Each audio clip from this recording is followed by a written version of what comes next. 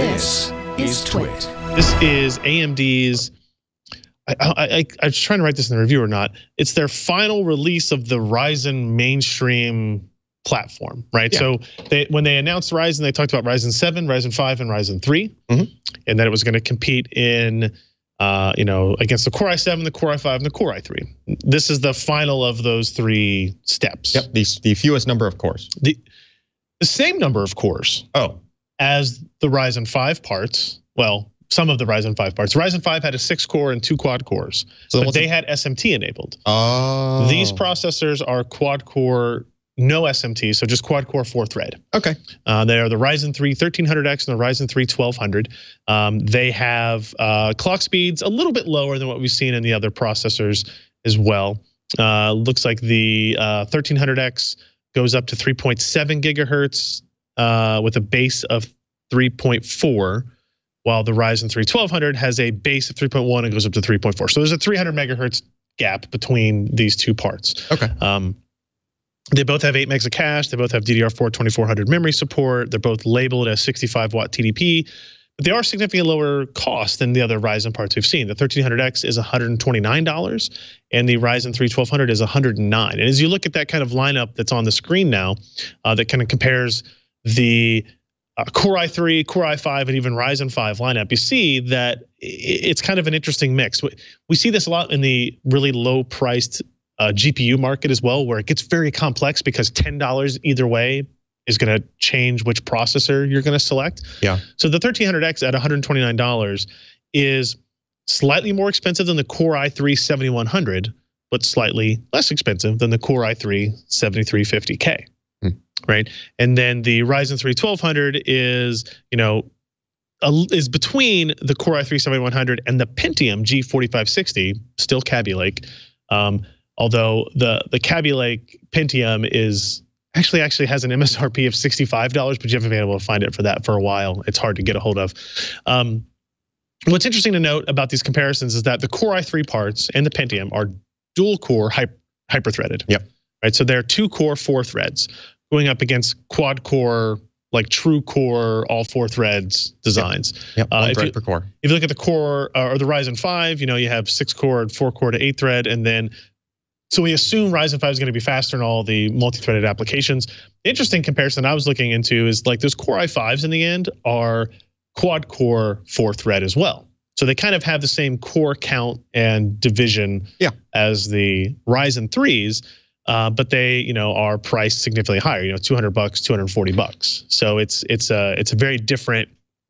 Talking about 100%, 80% difference in price. So worth noting that as people kind of look through the benchmarks. The platforms are the same here. You're looking at the same AM4 socket, support for the same chipsets.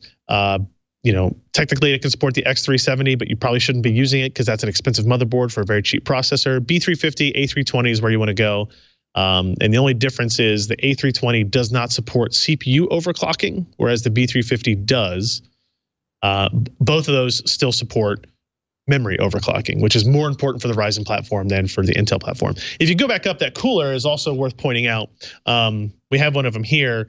This is the Wraith Spire, I want to say. Yeah, Ken confirms for me. This doesn't have LED lights. It doesn't have any of the fancy stuff, but it's a nice cooler that does a fantastic job of running quietly while keeping the CPU cool.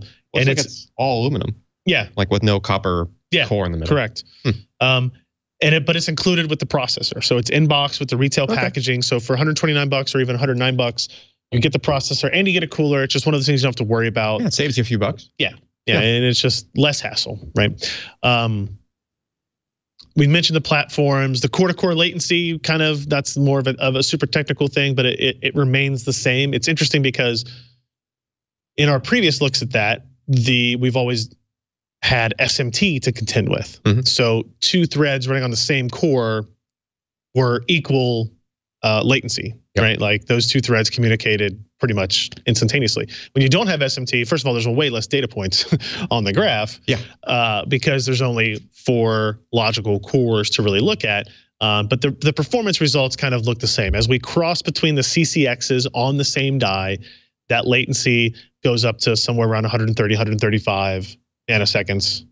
Whereas if you're on the same core, or I'm sorry, if you're on the same CCX, the core-to-core communication is around 40, 43. Yeah, so it's like a 3 times jump. Yeah. But that's very similar to what we saw in Ryzen 5 and Ryzen 7, because all of these parts are single die. It's just how many cores per CCX are they enabling or disabling, essentially. Performance-wise, this was an interesting comparison. It should surprise nobody that the single-threaded performance leader is the Intel product line. The Core i3 and the Pentium both actually run at higher clock speeds than the Ryzen 3, while also having better IPC. So if you look at tests like the Cinebench single-threaded, or you look at, here, the Audacity MP3 encode, where lower is better, make sure you keep that in mind as you look at these metrics. And this is a very single-threaded application. The Ryzen 3 struggles to keep up with anything, and so does the Ryzen 5. The Ryzen 5 is actually slower than the Core i3 and Core i5 parts in those tests as well. And you see that kind of duplicated across anything that is heavily single-threaded. But when you get into multi-threaded workloads, you start to see the benefit that Ryzen 3 has over Core i3. So if you look at, there's Cinebench single-thread. If you scroll down to Cinebench multi-thread right there, you get a little bit of an idea of what the differences are. So even though the Core i3 addresses 4 threads, SMT/hyperthreading is less effective. You're sharing resources across 2 threads, whereas in the Ryzen 3 true quad-core, you're not. Those resources are all independent, so you're gonna get a pretty significant performance boost. Now, as you scroll down there and you look at something like the Ryzen 5 1600X, it stands out a lot because it is a 6-core 12-thread, significantly faster across that. Pavre, another good example of that. What you also see is if you look some, and we don't have to look through all these, but if you look at like Sysmark and that type of stuff, it's very responsiveness based. So the ability for the Core i3 processors to take advantage of speed shift and boost up very quickly gives it an advantage in that regard. Gaming performance is interesting to see, as the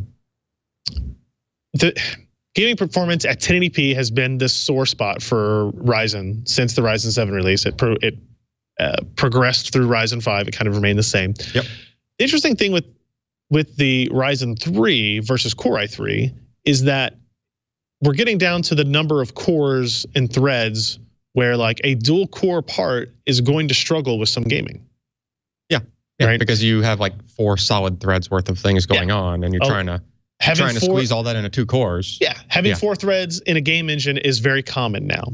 Whereas having 8 or 16 is uncommon. So, but when you start to see that, what you'll notice is that if you look at Ryzen 5 versus Core i5, the Core i5 probably had an advantage in most of the time, but in Core i3 versus Ryzen 3, it's much closer together. In general, I'd say the Core i3 and the Pentium are doing a little bit better on average, but it's much closer than anything we had seen before, right? If you look at something like Far Cry Primal, the Ryzen 3 parts are basically in line with the Core i3 7100 and the Pentium G4560. But if you look at the Ryzen 5 compared to the Core i5, it's actually a little bit slower, right? So it's a difference of, we're getting down into the segment of parts where core and thread count actually have a direct impact on games, regardless of the IPC and clock speed. So it's worth taking note at. And what I think this means is, for people who are interested in buying this processor for like a budget gaming build, there are way fewer caveats of but that than existed with Ryzen 5 or Ryzen 7, right? So if you know you're spending $120 on a CPU at the most, then the Ryzen 3 1200 is going to do just as good at gaming, more or less, than the Core i3 7100 or the Pentium G4560. And that's actually impressive because the G4560 runs at 4.2 gigahertz all the time. Like, there's no turbo boost. It'll clock down to save power, but it's not like there's no turbo states in it. And normally that G4560 has been that target budget gaming processor, and used for a lot of other purposes. Power consumption is the last thing I'll mention. Ryzen 3 uses more power than Core i3, and especially the 1300X. This is some of the stuff that confuses me about some of these launches that AMD's had, is the 1300X and 1200 are both rated at 65 watts. This is total system power draw, so don't look at these numbers so much as the difference between them. Right. There's a full 20 watt difference, 20 watt plus difference between power consumed by the Ryzen 1300X and by the Ryzen 3 1200. You're running at 300 megahertz higher clocks is the difference here. Sure. So it's weird that they both have the same rating then. Yeah, I would agree. Like I don't know. I've had a partial discussion with AMD about that, like where their TDP versus reality. Well, their argument is that TDP doesn't measure power draw, it measures thermal dissipation. So as long as things clock down at a certain time, that they can still have a 65-watt cooler and it would still be effective. And I guess it is. But what they're essentially kind of getting to is STP, which is what Intel created. That goes like scenario design power. TDP is has had a very specific definition for a long time, and I wish they would adhere to it. Performance per dollar graphs are in there. I think you can pretty much surmise what that comes from and what that equates to after looking at the results. In the single-threaded tests, it's not going to be great. Audacity, Cinebench single thread, that's not great. But as you get into the multi-threaded and into the gaming, the performance per dollar is really, really good. It's better than the Core i3. It's better than the Core i5 in a lot of cases, in actually every case, and better than the Ryzen 5 in some cases too. The Pentium G4560 is an interesting data point in there because it's so cheap. It's $80.